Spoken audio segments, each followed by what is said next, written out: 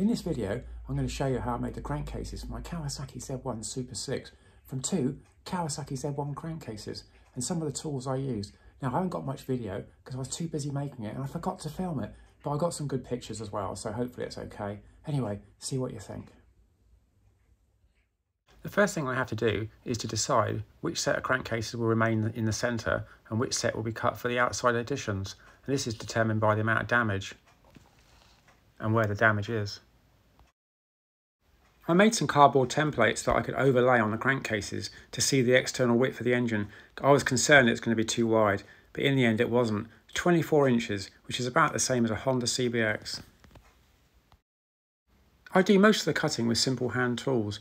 Firstly, my hacksaw, which I've had for years, has cut every engine I've ever made.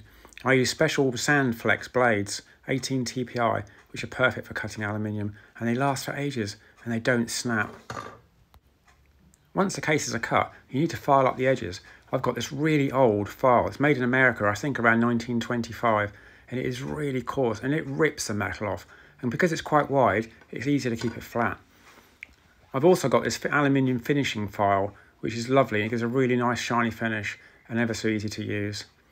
And lastly is my crosscut file for doing sort of finer work, doing chamfers and taking little edges off, sharp edges off and stuff like that.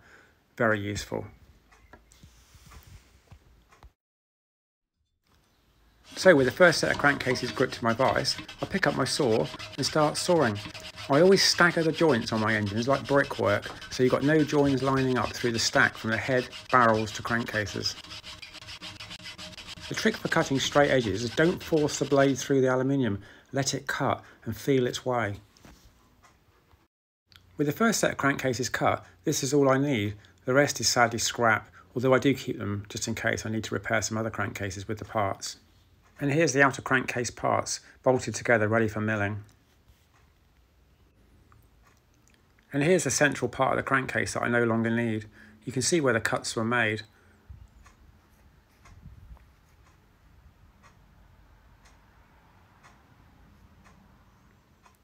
And here's the two ends, the left and the right hand side, which could be useful for repairing other engines.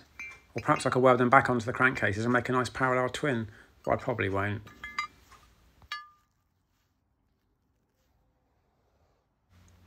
This is my 1950s Elliott milling machine. I dug it out of a garden in 1999 to build my V12. I had to restore it first, but that was easy. It's just cast iron. You just got to give it a clean and oil everything up, and it worked great. And it's worked great ever since. It's got a bit of play, but I know where it is and I can work with it. It's a lovely old machine. You can't get them like this anymore. And here's the left-hand casing on the milling machine to mill up the surface I've just sawed with a hacksaw. It's quite true really, I only had to take a little skim, but it's nice to do it on the machine. It makes it so much easier. When I'm using my old mill, I take things quite steady really, so I cut at a slow speed and turn the handle slowly.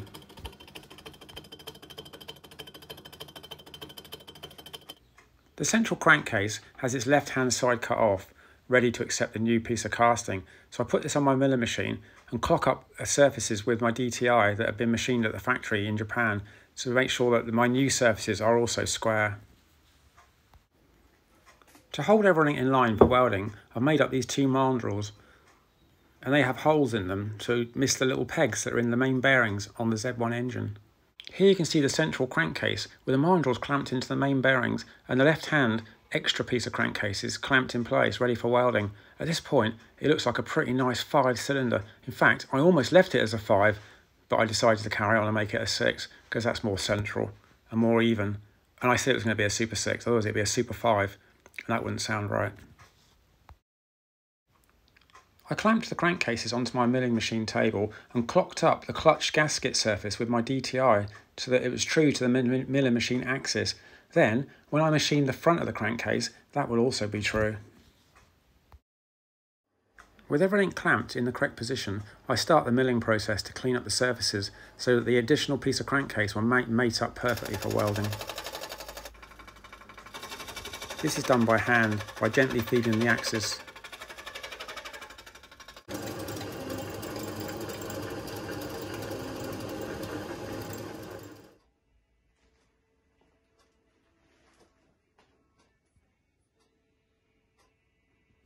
With the machining complete, I offer up the right-hand crankcase edition, and it fits nicely on the mandrel, so I take everything outside to give it a good clean. Because of the coronavirus lockdown, I didn't really want to take them to get them vapour blasted because that wouldn't be right. Can't really class that as an essential journey. But anyway, I thought I'd have a go with a wire brush and an electric drill, and I was absolutely amazed at the result I got. It's really, really good. It takes a long time, but in the end it came out really nice, and I had plenty of time because we're on lockdown.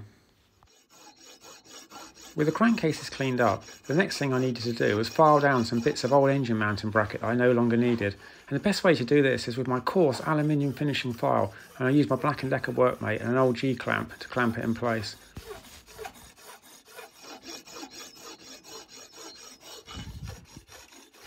With all the filing and the machining complete, it's time to give them a good wash with a jet wash. This gets all the swarf out of everywhere and makes them look nice, and once they've been dried off, they're perfect for welding. Next, I assembled the crankcases and put them in my barbecue and gave them a good heating up, ready for welding. I tried to get them up to at least 150 degrees. This can be difficult when they're so large, but I'll give it a go.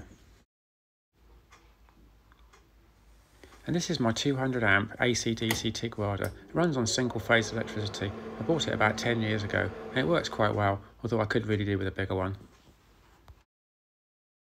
With the welding complete, I used my Dremel to clean up all the welds to make them smooth and make the engine blend together as one. I always leave the mandrels bolted in place to the last possible minute to allow the crankcases to stress relieve. And here's my second Super 6 engine, part built with the 1522cc barrels.